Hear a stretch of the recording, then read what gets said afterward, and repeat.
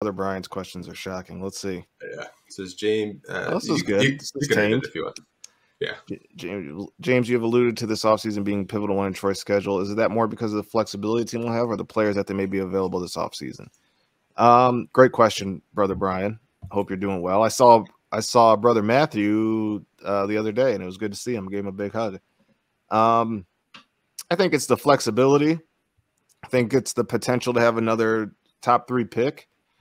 Yeah, like the players available in terms of free agency aren't the best, but you never know what you can pull together in the trade market. I just think the Pistons have options. And to me, when you talk about the Pistons' struggles over the last decade, a large part of that is because they just didn't have options. They kind of like stuck themselves to one path, which was overpaying free agents, making a big trade on a guy who was available because he was often injured and aging.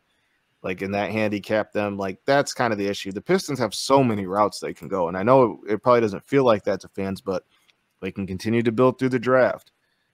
Despite maybe fans getting impatient, they can continue. They have money to spend in free agency.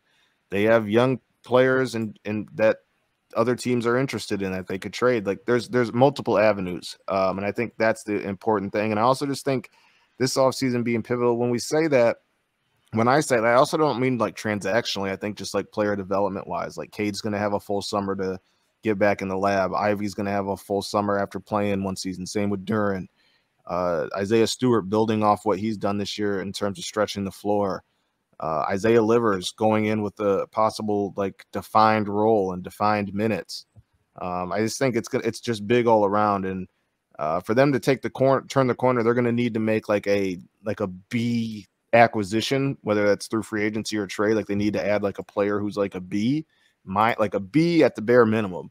And I think that they go out and do that for sure. I don't know who that player will be, but I certainly think that they're going to add someone who has the potential to like be a starter for this team.